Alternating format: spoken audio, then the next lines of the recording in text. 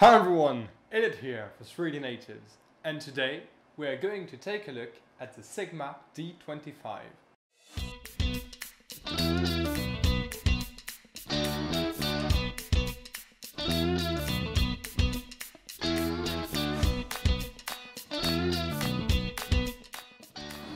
This elegant 3D printer was first announced in 2020 and is made by BCN3D in Barcelona. The Sigma D25 is the modern entryway to BCN3D's IDEX 3D printers, which allows printing in multi-material, dual color, duplication, or even mirror mode. The manufacturer currently separates all their 3D printers into two distinct categories: the desktop, marked by a D, and the workbench, indicated by a W. The desktop category is focused towards printing standard materials, whereas the workbench printers are made to print more technical materials, mainly thanks to their close enclosure. In terms of the hardware, the printer features high-quality components such as an aluminum frame, two custom-made E3D V6 hot ends, and two custom-made Bontex Bowden extruder. It also features high-wind linear rails. It's a Cartesian-style 3D printer that uses linear rail for the X and Y axes, while the Z axis rides on two steel rods driven by a lead screw. The Sigma D25 is a large printer, featuring a build surface of 420 by 300 by 200 mm. It has a build height of 200 mm, making it wider than it is tall, which is an interesting approach, as most printers are built the other way around. As the printer comes with an 0.4 mm nozzle, it is able to print at 0.1 to 0.3 mm layer height. BCN3D does offer the E3D V6 hot ends coupled with different size nozzle, to print at more layer heights with more or less details. On the software side of things, the Sigma D25 runs Marlin, an open source 3D printer software used by thousands of machines worldwide. For the slicer, BCN3D developed their own customized version of Cura, called Stratos. Stratos is tailor-made to take advantage of BCN3D's IDEX technology. As for the user interface, the printer features a 5-inch color touchscreen with a custom OS, offering the user an intuitive interface with dedicated menus for printing, preheating, calibration, setup, and maintenance. Additionally, thanks to their recent acquisition of Astroprint, BCN3D now offers a revamped version of their cloud management system, BCN3D Cloud. As soon as we had completed the printer's setup, we were ready to print. We decided to start printing with the two rolls of PLA that were included with the machine, since we already loaded them in the printer. We first printed a torture test to get an idea of what this machine was actually capable of doing.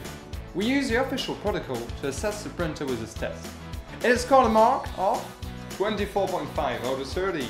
The only slight defects we found were a bit of stringing, and the tolerances were only validated up to 0.3 mm.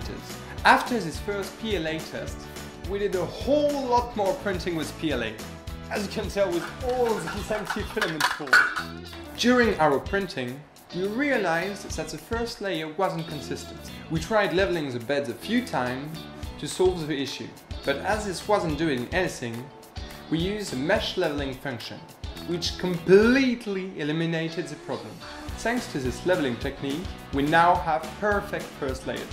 Additionally, we used the Sigma D25's large build plate to test our RC car chassis PLA prototypes. To better take advantage of the BCN3D IDEX technology, which stands for Independent Dual Extruder, we printed a dual-color octopus keychain.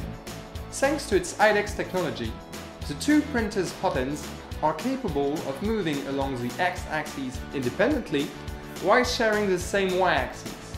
And our octopus keychain came out very nicely and colorful. The best part is that once we removed it from the build plate, its legs wiggle freely. We also use the IDEX system to print a Mazda MX-5 which benefited nicely from PVA soluble supports. In combination with PLA, PVA allows us to print water-soluble supports, which means that once our printing was finished, we dumped the model in some lukewarm water and the supports dissolved on their own. We also use the duplication mode allowed by the IDEX system to print 2 pen holders and 2 smartphone stands.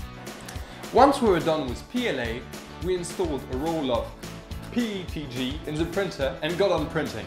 We started out with printing a torture toaster to judge the PETG printing performances of the Sigma D25. The first thing we noticed whilst printing PETG is how much time the print bed took to heat up.